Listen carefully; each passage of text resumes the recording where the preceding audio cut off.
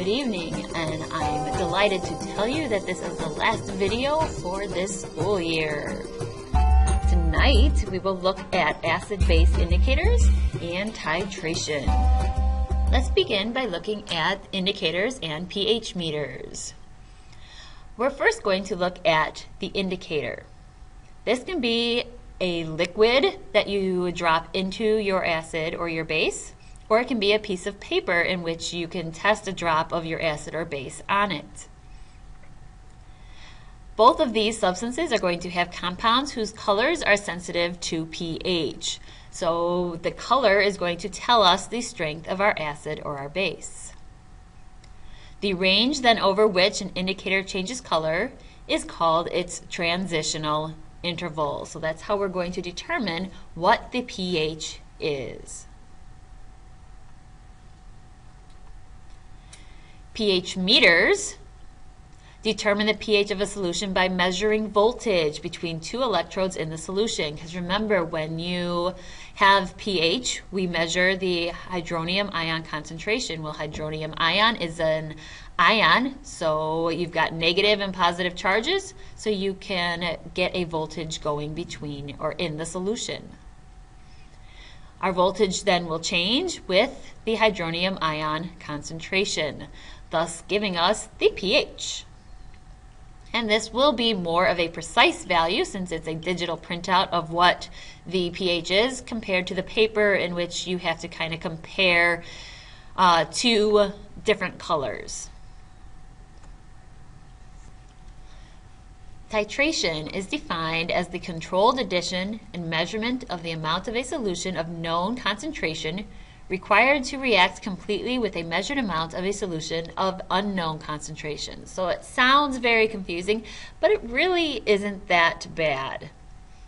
Basically, it's going to help us determine chemically equivalent volumes of acids and bases in solutions. Remember that chemically equivalent. So we're going to basically try to neutralize a solution. When we work with titration, we are trying to find an equivalence point. So the point at which the two solutions are chemically equal.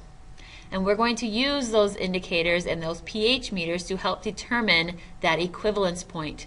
Just looking at it or knowing how much we're adding, we're not going to really be able to tell exactly how much that should be. But we can use math, which you're going to see in a minute, or we can use nice indicators and look for a certain color change to happen. The end point is the point then we're going to try to hit, and that is the point at which the indicator changes color in a titration. The type of indicator that we use to measure the end point will depend on its transitional interval. So we have lots of different types of acids and bases, lots of different strengths, so we have lots of different indicators that we can use to do this. So our indicator has to kind of fall within that range. We keep talking about the type of indicator you're going to use depends on the type of titration. So what kinds of titrations can we have? And the first type of titration is a strong acid, strong base type of titration. Its equivalence point is going to be about a pH of 7. So it's going to be pretty neutral. But we can mix a strong acid with a weak base. So now you've got something that's on that low end of the pH scale and something that's not, just a little bit higher than neutral. So it's going to have an equivalence point that is somewhat lower than 7. So we're not going to be right in the middle. We're going to be a little bit lower. So this is still going to be an acidic solution. If we go the other way, if we have a weak acid and mix it with a strong base, we're going to see a similar thing happen, but this time the pH is going to be more in the base range because the base has that stronger number. So instead of being truly in the middle, it's going to be a little bit higher than neutral. And then of course you can add a weak acid to a weak base, and if you're going to guess, you would say your equivalence point again is going to be about a pH of 7. However, equivalence point is going to be very hard to read in this case because you're not going to have that big jump in pH as you've seen in the previous pictures. So if we go back and look at this weak acid strong base, you see that there is this big spike at the equivalence point. So we are jumping from one to another. So we kind of take that middle range here. But we can see that nice big jump in pH. However, if we look back at our weak and weak, there isn't a big jump. It's more of a gentle slope. So it's going to be a lot harder to tell when that equivalence point happens. So now let's look at it more mathematically. We're going to find an actual molarity of an unknown. So to do that, we need a standard solution, a solution that contains a known amount of solute. We know how much solute was dissolved in that water to make this solution, this either acidic or basic solution. And we're going to use this then to determine the molarity of the other solution through titration. So you have your known and you're going to have your unknown, and we are going to titrate. So here are the steps for solving a titration problem. First, we need to determine the moles from the known solution that we are using. So you're going to have a molarity. You're going to know how much you have of that solution. So from there, we can find moles. Then we are going to determine the moles of unknown solution used during that titration. To do this, we need to write a balanced neutralization or double replacement reaction. Then, using the information in that balanced equation, we're going to do a mole-to-mole stoichiometry problem.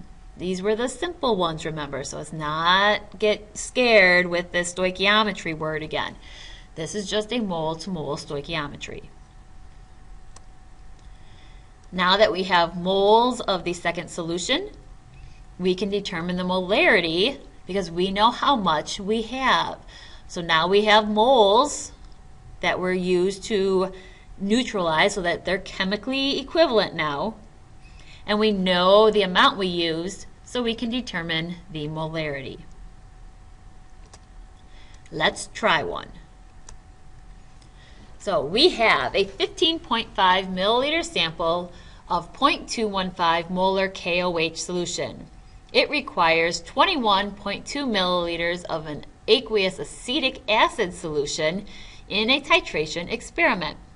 And these titration experiments you are actually going to do.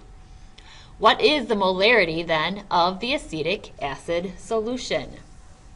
So let's look at step 1.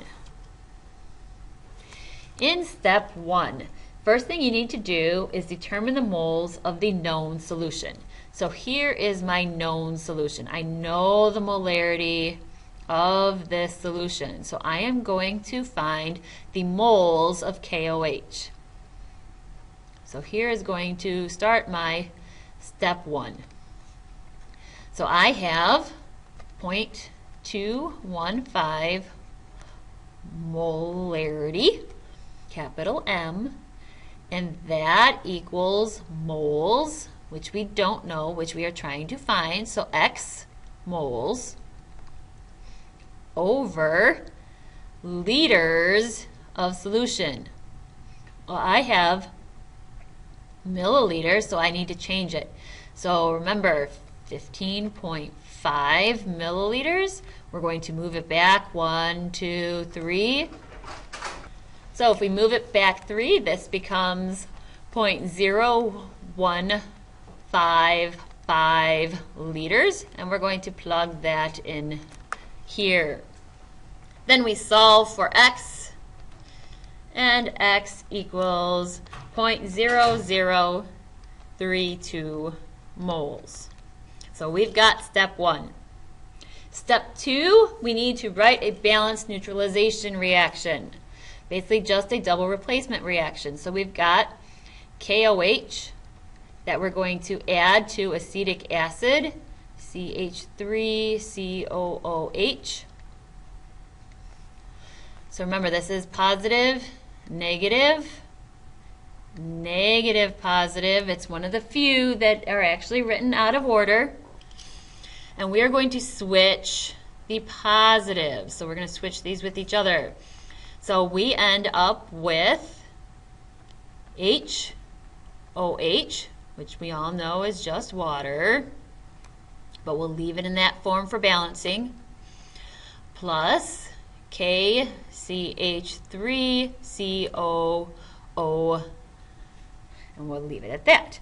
So we've got negative, positive, positive, negative. Both or all of them are of a 1. So positive 1, negative 1. So there's no crisscrossing needed. So now we just have to look to see if we're balanced. So I've got 1K, 1K, 1OH, 1OH, 1CH3COO, 1CH3COO, 1H, 1H. So we are balanced. Again, because you're going to do a mole-to-mole stoichiometry, you have to make sure that you balance, and you have to make sure that you check the charges on this opposite side. You guys are forgetting to do that a lot. So don't forget to check the charges. Then we're going to do mole-to-mole stoichiometry. So this is what we're given. Remember, this is moles of KOH. So that's where we're going to start with our step 2. So we did our balanced equation. Now we're going to do our mole-to-mole stoichiometry. So I'm going to take 0.0032 moles times my line. Remember, this is of KOH. So we're going to put moles of KOH on the bottom. Then we're going to put moles of CH3COOH on top. In this case, it's 1 to 1. So we know it's going to be 0.0032 moles of CH3COOH, or acetic acid. So there is step 2. We've done our balancing, we've done our neutralization reaction, and then we've done our moles to mole stoichiometry. So step 3 is to take this moles, plug it back into the molarity equation to find the molarity of our new substance. So step 3, we're going to take 0.0032 moles, and we are going to, so again, that's from there, and we are going to plug it in to the equation. So we need to change our acetic acid amount, which is in milliliters again. So 123.0212 liters. Do the math, and we get 0.15 molar acetic acid solution.